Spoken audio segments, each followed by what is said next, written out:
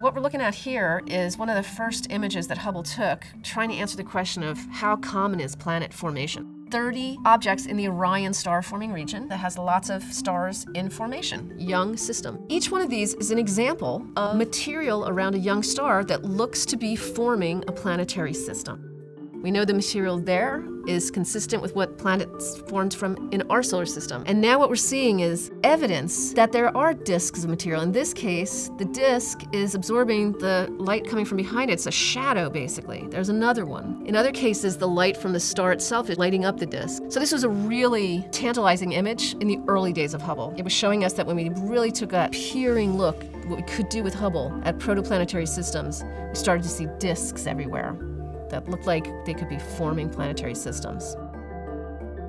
One of the most exciting things about this composite image in my mind is the diversity of young systems that are forming planets. When Hubble launched, the only real observational database we had to infer planet formation models was our own solar system. You've got the 4 rocky planets, the interior terrestrial planets, Mercury, Venus, Earth, and Mars. And then you've got the gas giants, Jupiter, Saturn, Uranus, and Neptune. And then you got a whole bunch of comets, asteroids, smaller bodies. So having all that stuff here in our solar system allowed us to come up with planet formation models. The only thing we could really test them on was our own solar system. Now let's fast forward to today. We now know that there's a planet around every star in general, at least one.